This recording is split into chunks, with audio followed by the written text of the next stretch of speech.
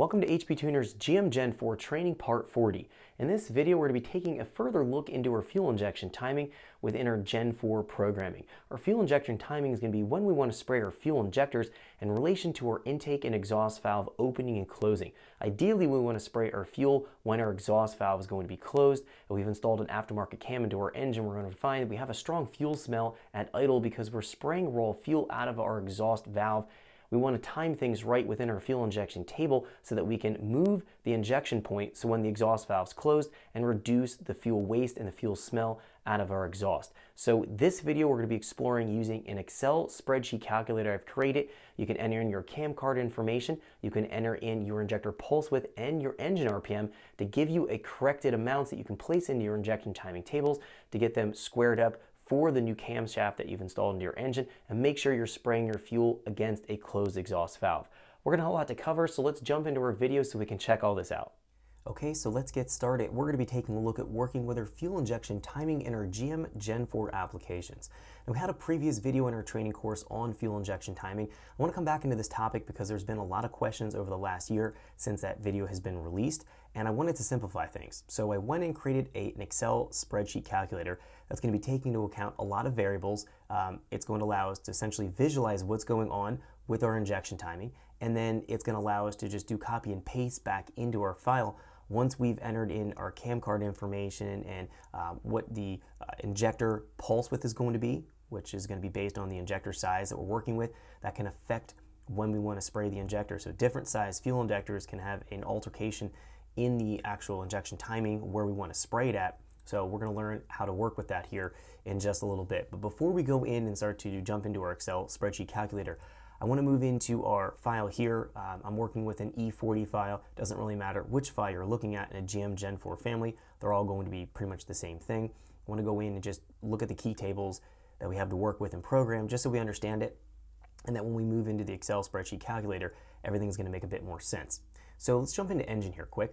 And we're going to go into fuel and then under general and then here under injector control. Now if we move straight down here, we're going to find we have our three tables in the injection timing. So we have our boundary table, our normal ECT table, and our normal RPM table. Now we're going to find the end of injection or the injection timing event is going to be timed based on these three tables. So the equation to figure this out is going to be the boundary minus our normal ECT minus our normal RPM will give us our end of injection point, or where we want to actually have our fuel injector start to spray at.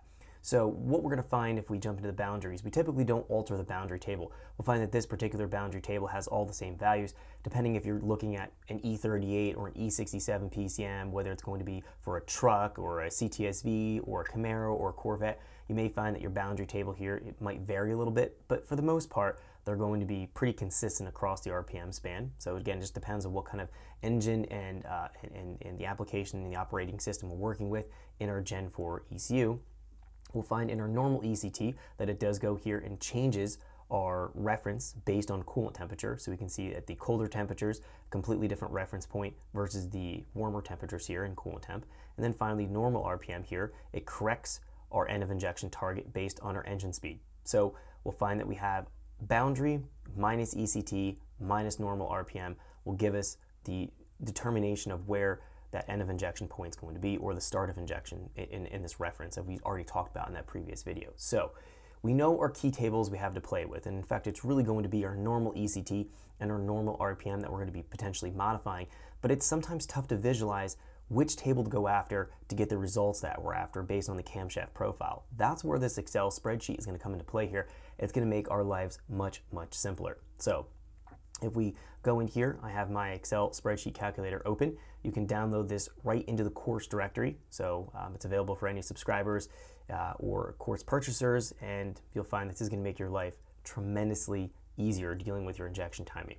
So what we're going to find here on the left side of the calculator, we're going to find that either have your cam card specs at your 50 lift or at your 0.006 lift. So depending on what your cam card is going to show you, ideally you would like to use your cam card specs based on your 0.006 lift.